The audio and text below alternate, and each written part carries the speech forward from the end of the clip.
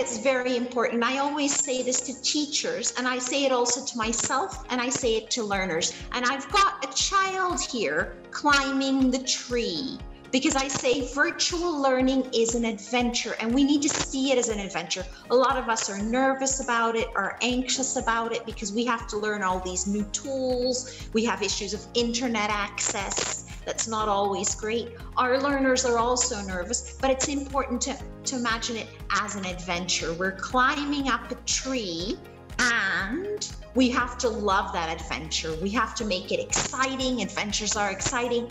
And we have to see it as learning together. We as teachers are learning, and our students are also learning. So this is very, very important for me. Students and teachers are learning together. And some of you may say, well, my students seem to be better at IT than I am. I sometimes feel like that too, by the way.